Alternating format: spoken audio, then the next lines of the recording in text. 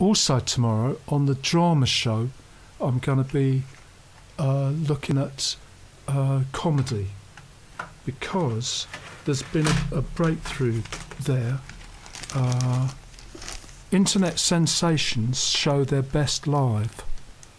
This is from the Echo on 24th of February, so last week.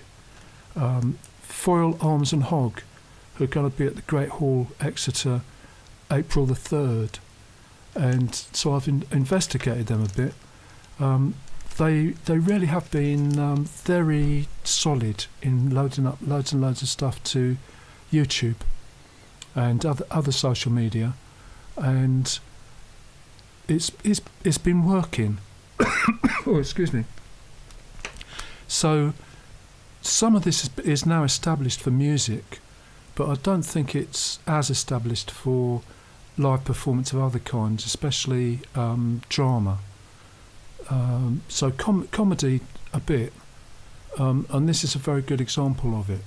So I don't think the Exeter Fringe isn't going to happen this year. Maybe it'll happen another year. That's a theatre event, but the range of that includes some music and certainly comedy, stand-up of various kinds. And it's the sort of thing I've spoken to the stand-up philosopher about, Whitworth and Deal, Matthew the storyteller, various words which make their social media quite complicated. But anyway, that's another problem we will come back to. Just concentrating on Foil Arms and Hog, I've emailed them, and I have got permission to play their YouTube clips on the radio. And I don't always get round to this, but I'm going to try and be more legit as it goes along.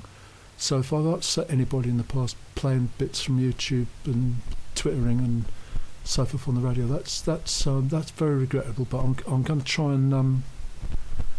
and talk to people and find out a bit more what's going on, because this approach seems to be accepted and welcomed at this time.